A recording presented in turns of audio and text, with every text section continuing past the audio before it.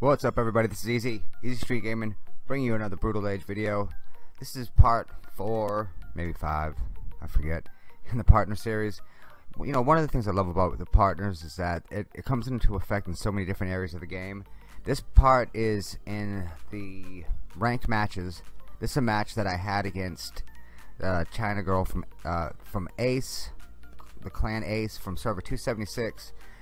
I'm going to show you two different attacks. It's the same battle, same part. I'm facing the same person. Two different results, and I'll go over exactly what's going on. I chose this lineup, which is Green Demon Killer, Green Colonel, Blue Dagger, Blue Berserker, and I chose the two healer. It's an attack healer combination because they have the Blue Nomad, which is notoriously the strongest hero in the game. They also have the Blue Colonel, and she's a great healer. So I thought with the two attacker, two healer, I'd be able to handle them. Now I also have three level 40 partners. They had two, and they had their Colonel and their Green Dragon were level 35, so I had an advantage on level, but that didn't matter. As you're about to see, one of the great, if you just saw, Blue Nomad just took out the Blue Daggers. Now he has his rejuvenation, or whatever you call it. He comes right back. They all take a swat at him, but he ends up going down at the beginning of the next round. At this point, you kind of already know it's over. Berserker keeps on healing him, but now it's 4 against 2. The Green Dragon Man is still in there, so he keeps on speeding him up, and it ended up being the biggest disadvantage I had, outside being overpowered by Nomad, was the Green Dragon Man. Now they had an attack healer speedster, but the thing is that both their attackers, both the Green Demon Man and the Blue Nomad, no, the Green Demon Killer, Blue Nomad, they both heal each other after many attacks.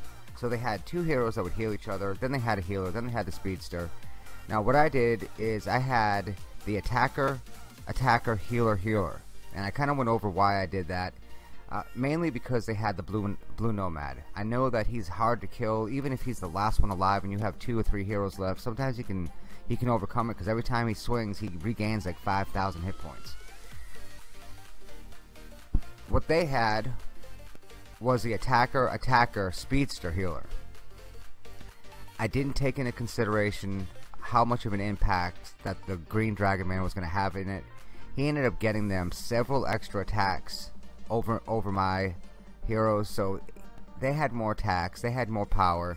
Their one healer, I think I'm gonna go let's look at that next. That was another part of the disadvantage, was they used one healer, and she was about as effective as my two.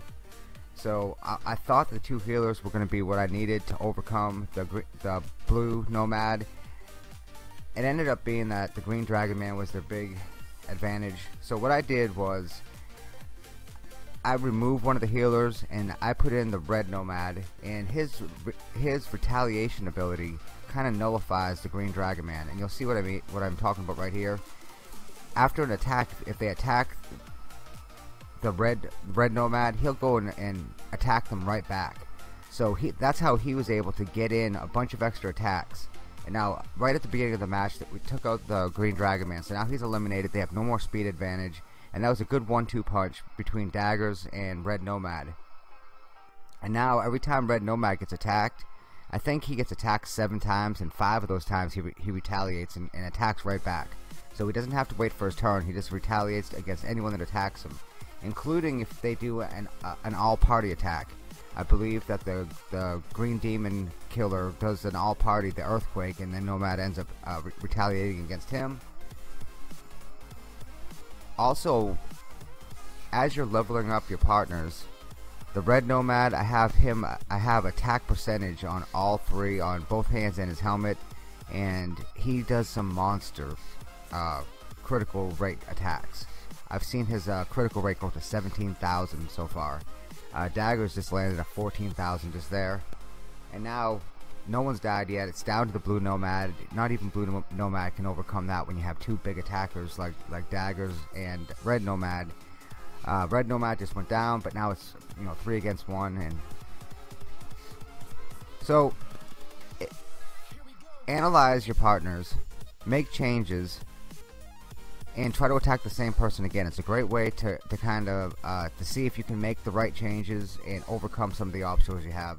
Quick video. Hope you enjoyed it. It's been easy. Take care, everybody.